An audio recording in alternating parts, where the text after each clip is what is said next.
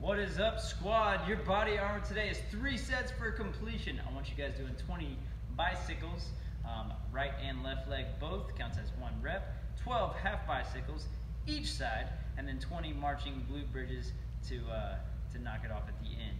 Now I want you to do this for 3 sets, rest as much time as needed in between every single round. Did you complete this? 20 bicycles, starting off on your back, 1 leg full extension, 1 leg is bent, opposite knee to opposite elbow.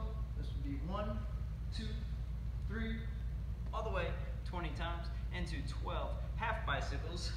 Go back to your bicycle form. Just keep your legs fixed there. 12 all the way back, elbow to ground, elbow to knee.